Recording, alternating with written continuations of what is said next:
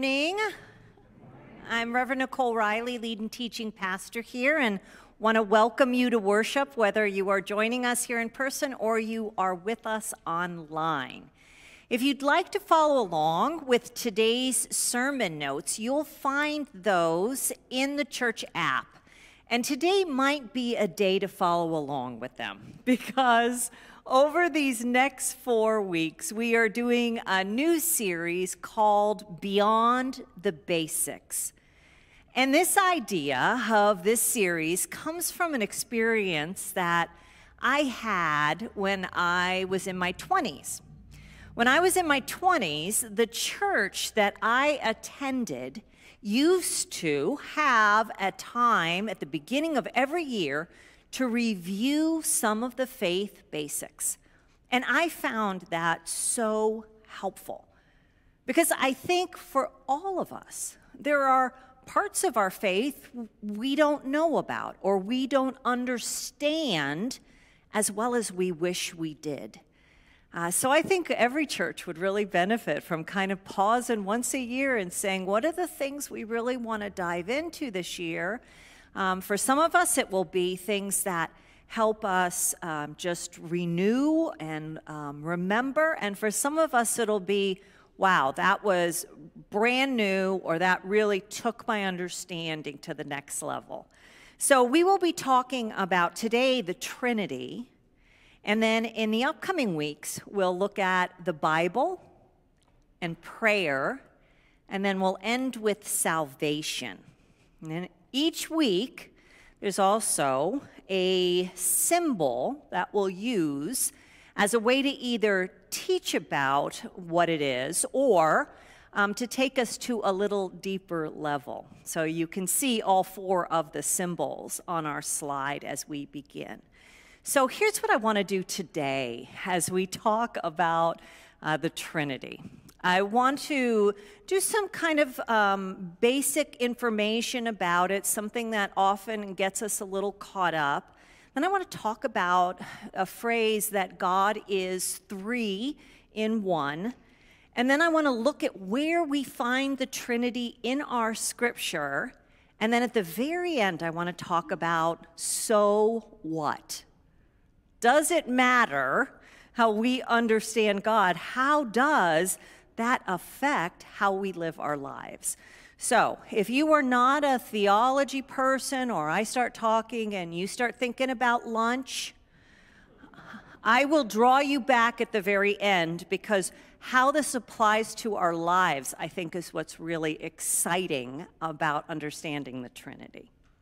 So before I jump into it, I want to talk about a language issue. And this can make things even more confusing than they already are. So in today's world, a lot of times people will talk about the Trinity as God, Jesus, and the Holy Spirit. A lot of times they drop Father, Son, and Holy Spirit, or Father, Jesus, and the Holy Spirit, and just use the term God. There's a lot of reasons for this. Some of it is calling God Father has kind of fallen out of fashion. Some of it has to do with the fact that people are concerned with how a father is, of course, male, and God really transcends any kind of maleness or femaleness, and so maybe it's not the best term. Some people also have lifted up that in their lives, their fathers were not great examples of love and care. And so when we talk about God as Father, it's not something that they really want to connect God with because of their own experience with their father. So there's a lot of reasons for it, but the problem with it is God the Father, God the Son, and God the Holy Spirit are all God. And when we just use the term God for the Father, it can get confusing and stop us from really understanding. So today, I will use the term God the Father, or the Father, as I talk about the first person of the Trinity. Now, if that doesn't work for you, that's fine. You might use God the Parent, or sometimes people will substitute God the Creator. So either way, however you do it, I'm just going to use today the traditional language and the language that Jesus used. So let's jump in and start with the first of our, how many texts do you think I got today? 3. First of our 3 texts. This is 2 Corinthians 1, 18 through 22. As surely as God is faithful, our word to you has not been yes and no. For the Son of God, Jesus Christ, whom we proclaimed among you, Silvanus and Timothy and I, was not yes and no. But in him it is always yes. For in him every one of God's promises is a yes. For this reason, it is through him that we say the amen to the glory of God. But it is God who establishes us with you in Christ and has anointed us by putting his seal on us and giving us his Spirit in our heart as a first installment. The word of God for the people of God. Thanks be to God. Now, I wanted to start with this text because when we talk about the Trinity, when we talk about God as 3, I think it helps for us to start with a text that reminds us that we follow a God who says yes to us, a God who is for us, a God who wants to know us and who wants to be known by us. This is not a God who wants us to be confused by who he is. And so I start with this text because it's about God says yes and wants to draw us in, not confuse us and distance us from him. What I want us to keep in mind as we talk about the Trinity is this idea that God always says yes to us. God is always seeking to draw us closer to him. And that our understanding of God is important because of that. It should not be a barrier to our relationship with God. Let's start with something I find incredibly helpful as we talk about the Trinity. And that is that the Trinity is the way we talk about how we experience God. When I was putting together my sermon, I had a really hard time this week because there is so much you could say about the Trinity. And after I thought and prayed about it, I thought really what I need to do is talk about how I've come to understand the Trinity. And so for me, one of the important pieces is that the Trinity is the way we talk about how we experience God. And the experience part is the really important part there. As Christians, we say that when we experience God, and when we look at the biblical witness of how people experienced God, we see and experience God as a father, a creator, a provider. We experience Jesus as someone who teaches us the way to live and who died and rose for us. And that we experience God as the power of God, the Holy Spirit in our lives. This is not 3 gods, but one God, known to us, experienced by us in 3 ways. So, while the Trinity is the belief that while we experience God as Father, Son, and Holy Spirit, they are not 3 gods, but one God that we know in 3 ways, that we experience. I know this is a confusing piece for us because when we talk about Trinity, we're trying to use human language to talk about God, which of course is difficult for us to do. So let's spend a little more time with this idea of 3 and 1. First thing I want to share with you is about the Hebrew word for one, which is ehad. It says, "Hear, O Israel, the Lord our God, the Lord is one. So this is an important text from Deuteronomy 6:4. And the word for one doesn't only mean numerically one, it also means unity. So, let me give you an example. When a couple is married, we talk about how they become one. We don't mean they become one person. We mean that they are not numerically one, but that they are united, that they are a unity. From Genesis 2, it says it this way. It says, the two shall become one, echad, flesh. So the big idea here for us as Christians is that it's not about the numerical one, but it is about this important and essential idea in God and in people of unity. So for Christians, when we speak of the Trinity, we're not saying God is mathematically one. Instead, we're pointing to what some theologians have called a compound unity. I don't know if that helps or makes things more confusing. We find it helpful to say that God is not only the roles that, the names that we think, but also the roles that we think, what God does. This also helps me as I think about how I experience God. You may be familiar with in your life that the Trinity is sometimes not called Father, Son, and Holy Spirit, but is called Creator and Redeemer and Sustainer. This widens our understanding to show us that God is more than just names. God is the one who creates us. God is the one who redeems us, and God is the one who sustains us. So the Trinity is how we experience God. That's an important thing to hold on to. The Trinity is about unity. And the Trinity is not only about the names of God, but what God does: create, redeem, and sustain. Now, is this idea in the Bible? Is the idea of Trinity in the Bible? Well, the word Trinity does not appear in the Bible, but the concept of Trinity, that God is experienced as Father, Son, and Holy Spirit, is in the Scriptures.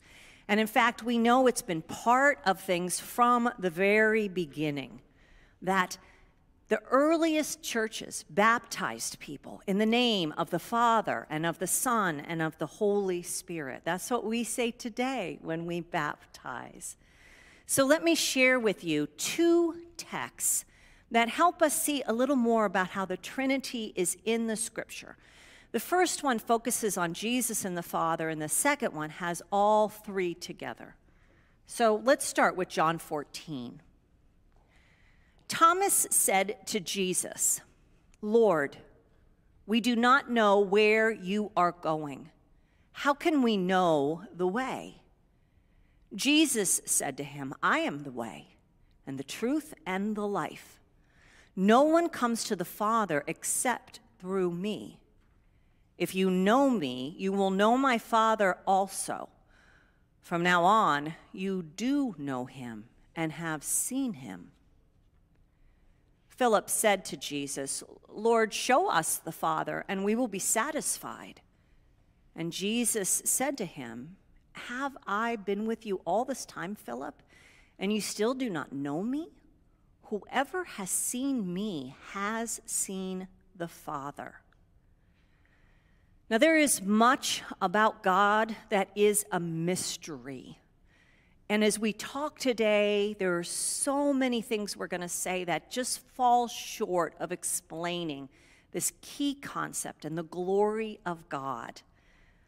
But Christians believe that for us to discover who God truly is, that we would do well to begin with Jesus. In this second text, we hear how Jesus says that his words and his way revealed to us who God the Father is. And between Jesus and the Father, there is a unity of purpose. There's a unity of will. There is a unity of being. To see Jesus is to know God. This is helpful as we talk about the Trinity, because if there's nothing else you get from today's talk about the Trinity, what I want you to hear is that if we want to know what God is like, that it is good to begin with Jesus, with his teachings.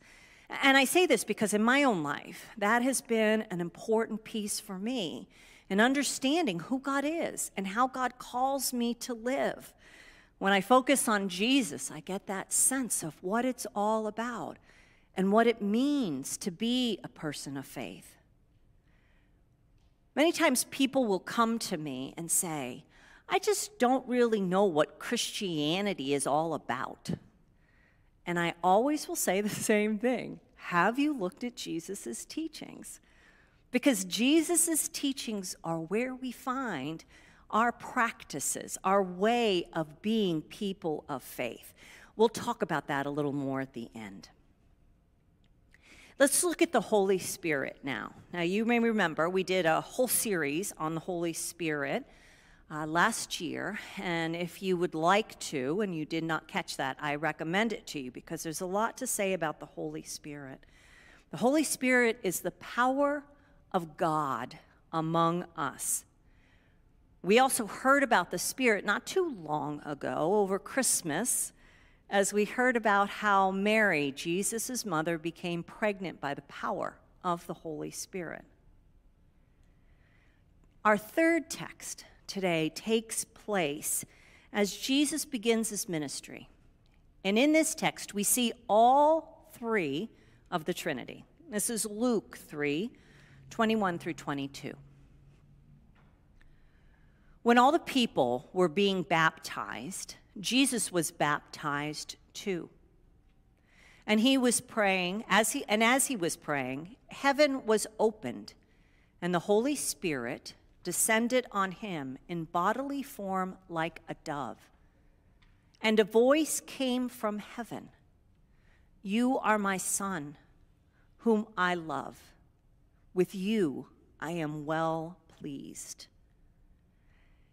In this text, we see the Trinity. We hear of Jesus and his baptism. We hear of the Holy Spirit, and we hear of this voice from heaven, which we talk about as the voice of our Heavenly Father. The Holy Spirit is not new to our scriptures. In fact, the Holy Spirit is found in the Old Testament, in our Hebrew scriptures, over 75 times to talk about God. But what's different is in the New Testament, which is, is a much smaller book than the Old Testament, the Holy Spirit and the Spirit's place in our life is referenced 275 times. So the New Testament has much more of an emphasis on the power of God among us. And this is not a generic power like the force be with you. This is not an impersonal force. The Holy Spirit is talked about as having intellect and passion and will, and that the Holy Spirit can be grieved. In short, the Holy Spirit has personality and is fully God, just like the Father, just like Jesus the Son. And as we speak of the Holy Spirit, we should say him and not it. Although there is quite a lot of discussion around, is the Holy Spirit the part of the Trinity which is feminine? So let me say a word about that. The Holy Spirit in the New Testament is talked about with the masculine pronoun, although the word spirit by itself, pneuma, is actually gender neutral. But the Hebrew word for spirit, ruach, is feminine. We hear about it in Genesis 1. But here's the thing for us, and this is sometimes a challenge to understand, is that the gender of a word in Greek or Hebrew has nothing to do with gender identity. You know, we use pronouns as a way to talk about gender identity, but in Greek and Hebrew, that's not what they function as. And so for us, you could say the Holy Spirit is female. No one's going to stop you. I know if I said that on a Sunday morning, you'd hear nothing more that I said after that, right? I tend to just use the masculine pronoun since that's what the scripture uses, but I think there's an openness there to think about that and to think about the Holy Spirit in a variety of ways. And so let me summarize so far what we've talked about. First, the Father, Son, and the Holy Spirit are equally God. They are co-eternal, which means that they all existed from the beginning of time. It's not like there was one God and it broke into three parts, or it's not like God had a baby God. They are co-eternal, always existing. And the Trinity is one in essence, nature, power, and unity. Okay, so if you've completely tuned me out and thought about what you're going to have for lunch, come back now, because we are going to look at not theology, but something incredibly practical for all of us. We're going to look at why this matters. And I want to share with you two things. The first is, the Trinity models for us the kind of community we are called to be. This is huge, and we don't often lift this up. The idea that God is three, Father, Son, and Holy Spirit, that they've existed together since before the start of time, that they are three equal beings, models for us an understanding of community that is about mutual love, service, and equality. Our God, in his very nature, is not a hierarchical God. Our God, in his very nature, is a God of equality. And because of that, God calls us to be people who treat one another as equals. It's like this three-leaf clover. All three parts are equal. All three are together. They are three, but they are one. This symbol of the Trinity is one of my favorites, and not just because I'm very Irish, but because of the equality of it as we see it. Now, it may be huge news that God not only calls us to be in community, but that God calls us to communities that don't practice hierarchy, but practice mutual love and service and care for one another. How can we live that out? How might we live that out in our lives? How can we be about this understanding of Trinity in our families, at our job? How would we live differently with one another if we truly embraced this understanding of the Trinity? It's an interesting question, and one that I don't have answers for today, but one that I think about quite a bit.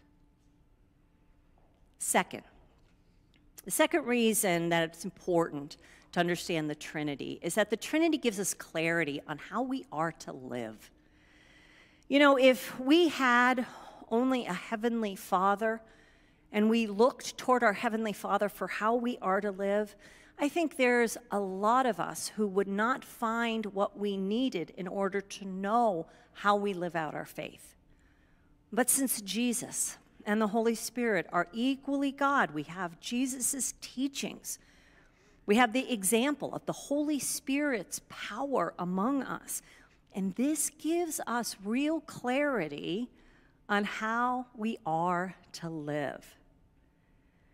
God among us in Jesus has called us to love God with all we are, to love our neighbor as ourself, to forgive those who have wronged us, to love our enemies, to not judge, to live a life of service and humility, to care for the lost and the least.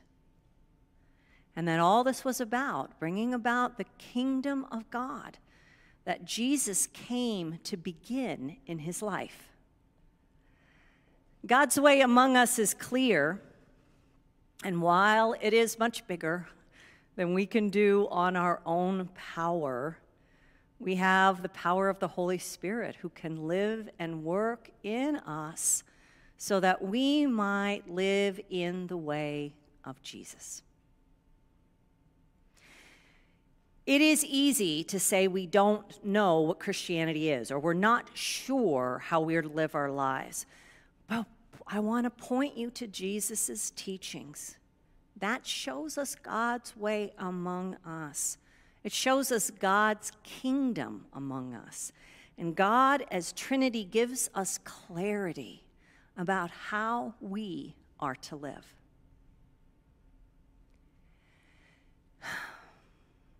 What I wanted us to see today is that how we understand God, how we understand our faith, affects how we live.